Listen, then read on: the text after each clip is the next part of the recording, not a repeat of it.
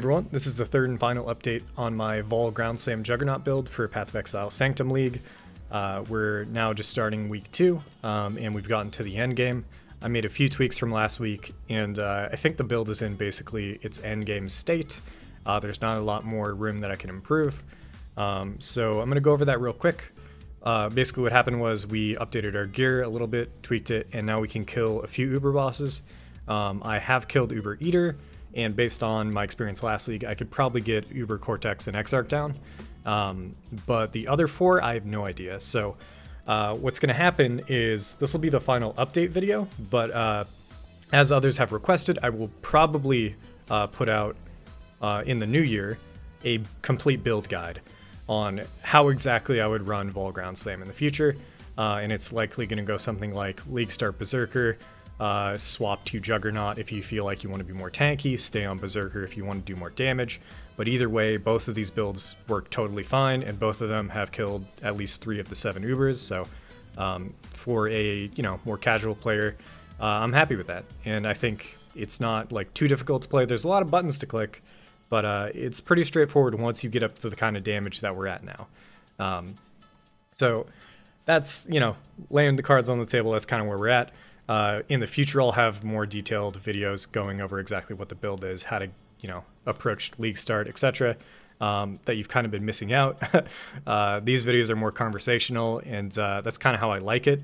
When I think about doing a league launch, like build guide or whatever, I kind of give up. So we'll see how I feel moving into the new year, but that's the plan. Now I'll go over exactly what changed from last week. So at some point, I was dabbling in adding an additional curse into the build. That curse, obviously, for the highest damage will be Assassin's Mark. But there is no Assassin's Mark on hit on rings anymore. They got rid of that a long time ago. So the only place I could get it was the Oscarm gloves, which in this case would make our build a lot harder to kind of like fit in resistances. So overall, we've taken a massive hit to resistances, and we've also kind of lost the point of using anomalous Arctic armor, because you need to use the gloves Eater implicit for the prolif. So it made me, it was kind of this domino effect where I changed around a lot of my build. So number 1, Oscarm gloves for Assassin's Mark on crit, or on hit. And then we have to have the Hunter chest body piece in order to get the apply an additional curse. On that body armor, we also have just plus attack crit. So that chest piece is going to be pretty pricey to get. I just rolled it with fossil crafting, I guess. I don't know. It was pretty straightforward to dump a bunch of currency into and pull off, but I don't know how easy it would be for the average player.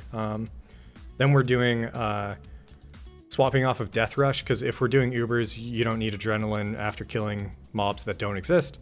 It's only one boss, and you're not going to be having adrenaline uptime at all, so we're swapping off of that to Circle of Guilt.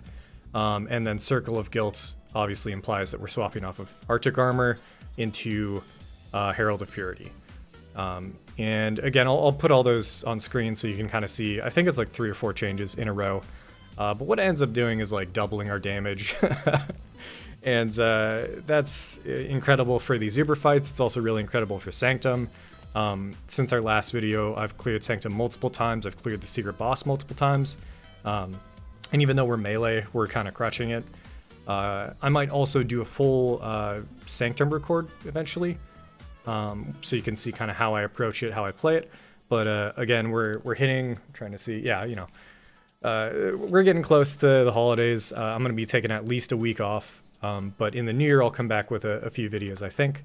I might even, level a new character, do a new build. Not really sure on that. But yeah, I'm pretty happy with how this league has gone. I'm really excited if the GGG adds more mechanics like the Sanctum moving forward, because I really enjoyed it. So hope you guys had a great league. That's going to do it for me on the sort of more dev log or like progress log on my character this league.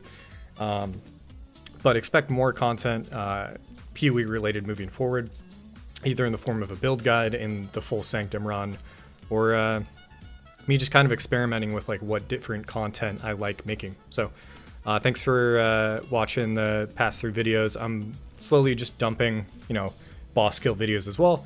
So eventually I'll put out the Uber Eater kill, which was a, dude, that fight, especially when you're on melee, that, oh god. And I don't have a blink, so I was just trying to leap slam through the tentacles and shit. That fight is a mess. So if you thought my earlier kills were a hassle, these ones, even though we doubled our damage, it's still a nightmare to do. So I will catch you guys later. Have a happy holidays. Yeah, I'll see you in the new year. Peace.